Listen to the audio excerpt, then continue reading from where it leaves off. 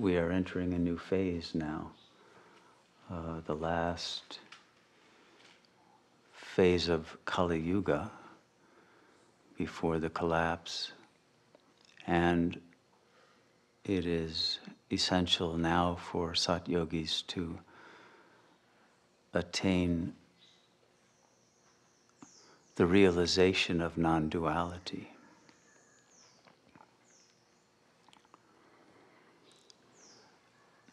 And this is not so easy because the ego mind cannot grasp non-duality. And it cannot be adequately taught with signifiers, with language, because language is embedded in duality. And so although there is a great deal of very sophisticated philosophical discourse that attempts to prove the truth of Advaita or non-duality,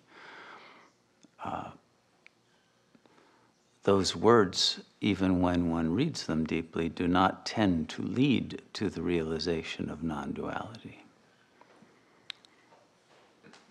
And because of the subtlety of the arguments that are involved in recognizing the falseness of Maya, of this illusory world, are so inherently ambiguous.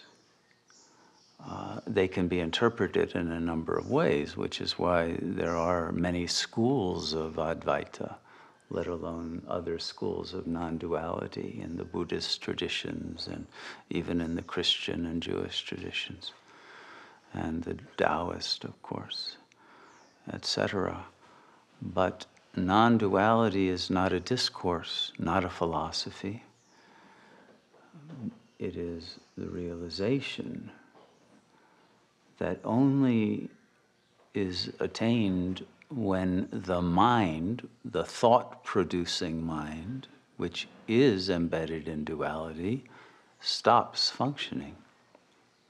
But stops functioning while the consciousness that had been employing and identifying with language, with thoughts, remains alert, awake, and attuned to that which is real, that emerges in consciousness when the thoughts fall away.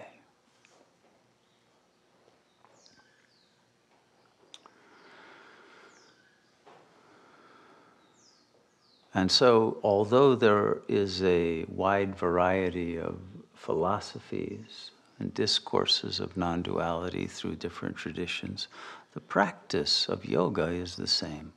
The practice of silencing the mind while remaining in natural, wakeful, naked awareness, as the Buddhists would, at least the Tibetan Buddhists would tend to refer to it, or that state which is the Atman, the self that is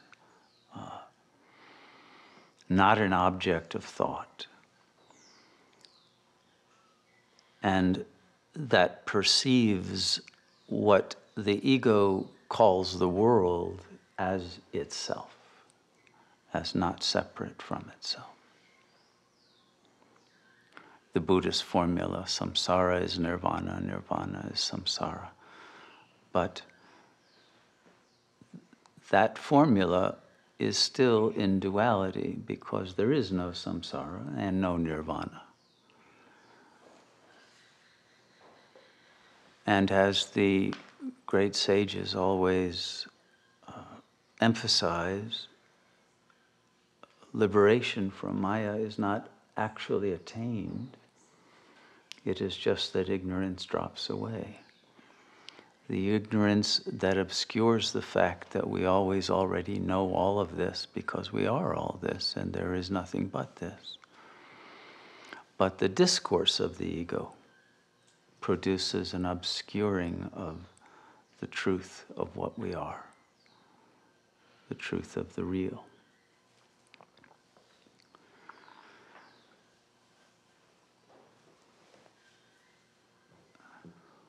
what we discover if we analyze the nature of the situation from a psychological perspective is that when the ego mind is created in infancy, even in the intrauterine state, a proto-ego is already present that imbibes the subconscious mind of the mother, even in the fetal state, and the energy field and the relation of mother and father and the family system. All of that is already in a non-verbal way in place, and then once language is acquired, the signifiers become attached to those original affect states. So if one was extremely traumatized, one's thoughts will then be connected to those traumatic feeling states. And the kinds of thought patterns then that will tend to repeat in the program of the ego will tend to keep one in a state of fear of the real.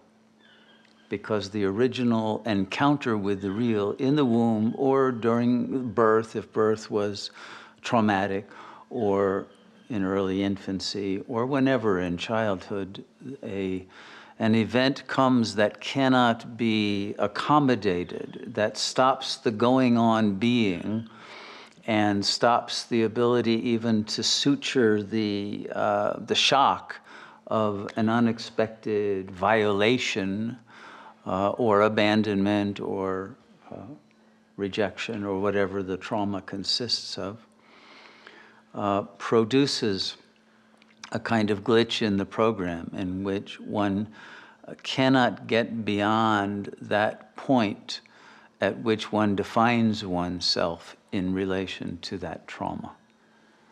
And perhaps says, I shouldn't be here, I shouldn't exist, I'm not lovable, I'm this or I'm that. And the ego becomes afraid of the real. And we call the real at the level of ego real one, because real one is that level of the phenomenal plane that can't be avoided, but can't be dealt with adequately with language or with normal kinds of reactions. It is that aspect of real one, the physical reality that is inherently traumatic, such as physical pain and bleeding and vomiting and dealing with all the various aspects of real one that are extremely unpleasant, including illness and various other kinds of either disgusting or just unbearably horrible, painful, indigestible aspects of physical reality. And then defenses and buffers get created against that produce the kind of a personality strategy and the kind of defenses and avoidances and repressions that produce a particular form of ego structure. It takes a long time once a traumatized ego begins to develop higher layers of mentation that can function beyond the glitch of the repressed trauma. And it tends to then want to live in a symbolic world that is imaginarized. It wants to produce an imaginary form of enlightenment, even an imaginary form of spirituality, imaginary relationships to an imaginary God in religious terms. And it will cling to those because it can produce hallucinatory satisfactions and gratifications, but that remain within the ego construct, and that the ego can then use as a discourse to support its justification of itself, its sense of goodness, its ability to relate in a way that it can feel that it fits in, that it's acceptable, even that it is lovable. But there's a terror underneath this, a terror that is not, is never really eliminated, because the terror itself is so unbearable that it creates a secondary feeling of shame that it has such terror. And then that kind of shame, and the shame is just about having a body and being a body that is subject to such horrific and embarrassing and ridiculous and horrifying real one phenomena. And of course, school children make fun of many of these real one phenomena and try to deal with them through ridicule and bullying and all of the various other ways that children can be cruel to one another. But that, of course, increases the shame and the sense even of guilt then if one participates in those kinds of violative actions that produce such a defense against getting to the deepest core of the ego's rejection of the real, let's say, that it produces screen fears that are not the real fears. It pretends to be afraid of other things. This is how people produce phobias.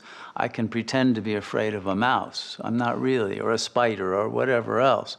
And those things, although I can get hysterical about them, somewhere I know I'm not really afraid of those things. But those phobias then will produce a screen defense against what one is really terrified of. And then, of course, one creates also screen desires to try to keep moving away from the feared objects and the anxiety that is objectless because it's the real itself. That the ego becomes obsessed, and it moves toward objects that are always illusory forms of projection of a kind of rescue from reality itself. But of course, it's doomed to failure. So the ego cannot, once it has formed around this defensiveness, it cannot love in the real sense, because it cannot open its heart and release the defenses, because along with love will come the shame and the terror. And so it tends to play with those feelings, but not to enter fully into divine love, which we would say is love of the real, because the real itself is the source of one's terror.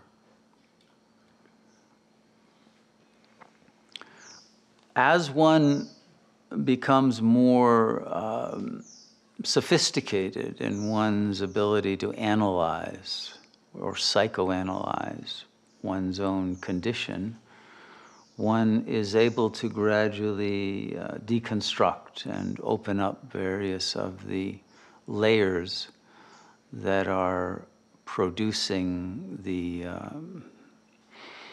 suffering that is always a byproduct of the defenses and the closed-heartedness and the imaginary relationship to reality. But the ego can never open itself up totally, because the one doing the opening is always not going to open its own internal knot that contains the core of the trauma. And thus its own unconscious core, the censor, will always make sure that whatever is understood does not get too close to that ultimate barrier against the fear of just completely depersonalizing and going into psychosis because of an inability to cope with the the affects and the energies. But they will reappear in one's life in the form of rejection and various other forms of suffering and anxiety, which can reach very heavy levels, and of course karma, which can produce attacks upon one's reputation, one's goodness, one's sense of well-being and acceptance in the world. And at the same time, there can be nightmares and various forms of intrusive fantasies that come from these deep levels that one can't keep out, and intrusive affects. So people are suffering from these phenomena without understanding them.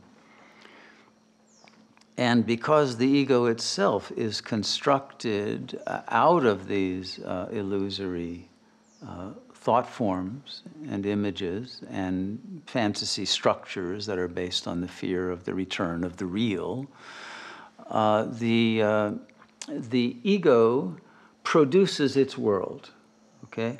And that's why, in a certain sense, the Ekajivavada that is often spoken about in Advaita, which in a way you could say is solipsism, to use a Western term, phenomenologically is accurate, because the ego only sees its own projections.